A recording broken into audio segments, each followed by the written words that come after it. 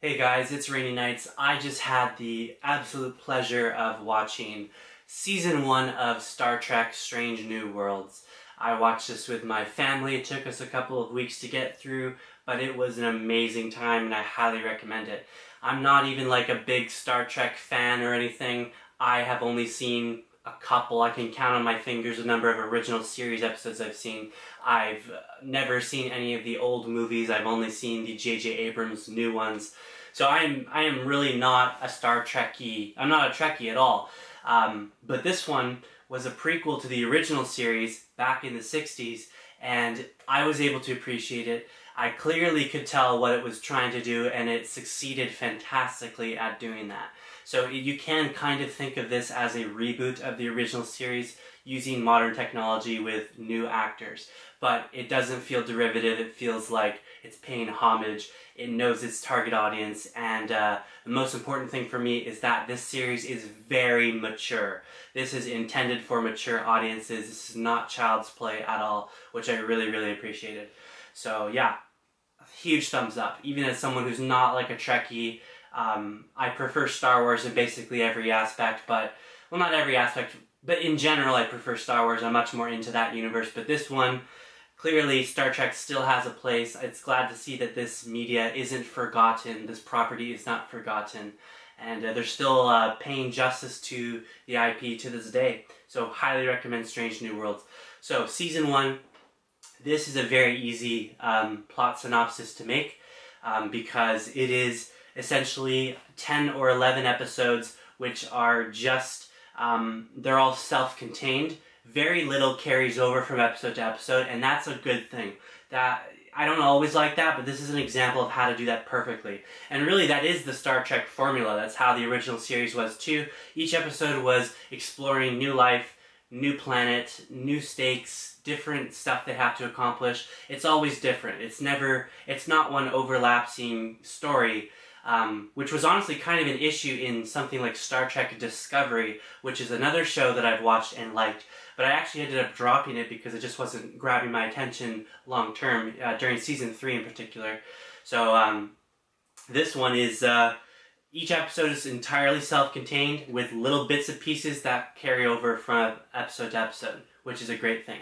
So really there is no real plot synopsis because every episode is different, but I'll tell you, just in general, you know, we're following a slightly younger Christopher Pike, Captain Christopher Pike, who's the captain of Starfleet's USS Enterprise, which is their prized exploratory vessel, which goes into the deep reaches of space, searching for new life, civilizations. They always find themselves in battle and having to rely on their wits and each other to solve the problems. So yeah, love the series. Let's start with the negatives. Are there any? Not really. I would say there are 2 weak episodes in total. So I should have done my homework. I don't know if it's 10 or 11. It's either 10 or 11 episodes total, and 2 of them are kind of weaker than the rest. They're not terrible, but they're kind of weaker than the rest. So I will point out that the 2 bad episodes, in air quotes, is the first one is the one where Starfleet, basically the Enterprise crew, they discover a civilization where they're providing a child sacrifice to protect their crops and prevent natural disasters from happening. That episode to me was very weak because not only was it something I've seen 100 times before, the whole sacrifice of a virgin, not literally a virgin in this case, but like I've seen that exact sort of sacrificial lamb story many times before, so I already knew exactly how that was going and exactly how it was going to end. And then also the ending is one of the most bleak and starkly contrasted endings that we've ever had in Star Trek history. It literally just ends on the child being sacrificed, and then the Enterprise is like, well, yeah, we can't do anything about it, so unfortunately that child has to die, and now we're moving on. It was just very odd. It's super weird tonally, and it just wasn't for me, that episode. The other bad episode was, unfortunately, one of the ones I watched today, which was the second last episode. This episode is a horror sci-fi experience about seeing the Gorn.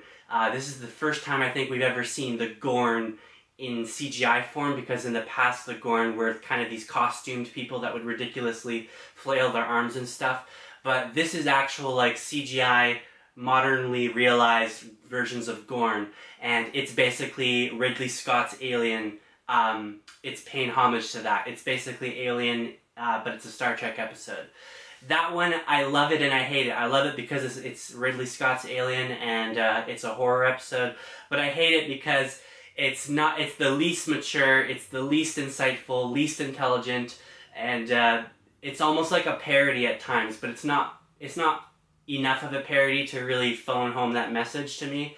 It felt like a little bit serious, even though it basically was a parody. The reason I say it's a parody is because we get introduced to 3 brand new characters, and 2 of those 3 characters end up getting killed because obviously they're going to die because we've never seen or heard of them before, so what are they doing here? It's just a little bit too satirical and parody without actually being like super over the top funny or anything like that. So those 2 episodes were kind of weak. The rest of them, honestly, like 10 out of 10 or very close to 10 out of 10.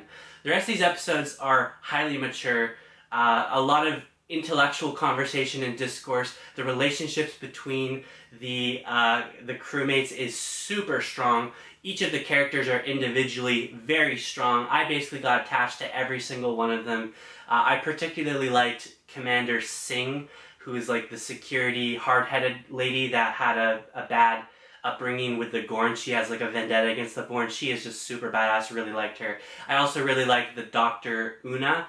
The reason I liked her so much is because she's basically an older version of Enid Sinclair from the Wednesday series. They literally look like the same person. I'm shocked that they're not the same person. So that was so uncanny to me. I highly doubt that many people watch both Wednesday and Star Trek Strange New Worlds, so I might be the only person that saw that, but they are identical. I'm actually a moderator for the Wednesday subreddit, so I'm going to immediately make a post after pointing out this lady to the Wednesday community because they're just the same person. But other than the Wednesday stuff, she's just a very awesome person on her own. I also really like the romance in this. There's a surprising amount of romance in this series. It's very much for adults. I don't know, there might even be a sex scene in this series. I can't remember exactly, but there might be a sex scene. There's a ton of kissing and making out and people being lustful towards each other in general. It's not expected at all. I didn't expect that for Star Trek, but it's working really well here.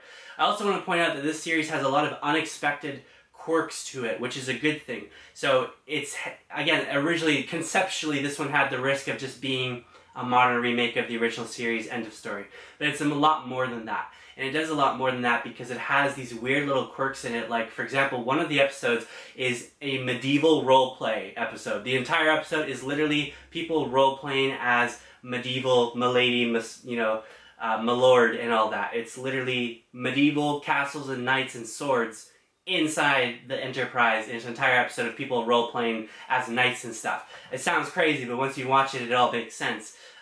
So it's a pretty quirky series. It's very mature, very entertaining, and I was a fan of basically everything about it. I can't really name anything other than those 2 episodes that I kind of had issues with.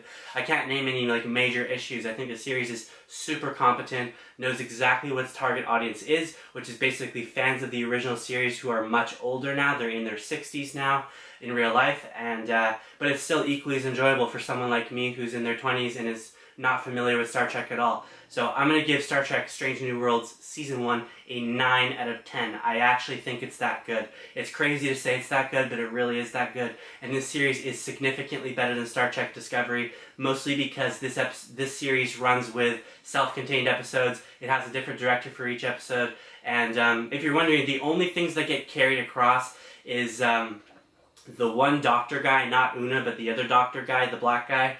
He has a daughter who is stuck in stasis, and they do something very interesting with her as well, so that was another good episode. That was the medieval episode, actually, that one as well. So his daughter makes recurring appearances, and her illness is like a subplot that recurs throughout the series. So that's one of the things that carries over. Another thing that carries over, at the risk of spoiling it for you, but I don't think it's really spoiling it that much because it's not a huge deal, but let's just say that the first officer, her race is very integral and important. So there's an episode dedicated to, I think, what was their name? Not the Elysians, maybe the Elysians actually, but she's a part of a genetically modified race, and let's just say that becomes very important, so that's one of the things that will carry over from a past episode to a future one. But otherwise, they're self-contained, fun little bits. If one episode wasn't for you, not a big deal, jump into the next one and it might be your cup of tea. One of the episodes is literally just a rom-com about Spock and his wife-to-be and the awkward sort of Vulcan overly logical mating rituals and stuff. It's fascinating stuff, pun intended. So yeah, highly recommend this. 9 out of 10.